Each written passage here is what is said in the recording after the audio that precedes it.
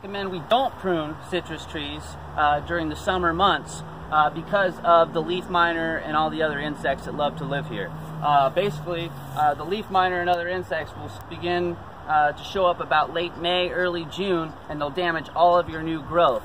So if we go through early summer, late spring, somewhere in there, and actually prune this thing down and make it look all awesome and beautiful, cut off all the damaged growth, anything new that comes out throughout that summer is going to get attacked and damaged by all these bugs. And no matter what you do, whether you have pheromone traps and you spray, in particular with the leaf miner and other things, it's going to be a really hard battle. So I always recommend to give all this wild growth to the bugs.